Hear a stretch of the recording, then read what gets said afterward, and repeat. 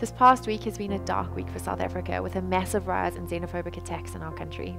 Many foreigners are being attacked, their businesses looted and their homes destroyed.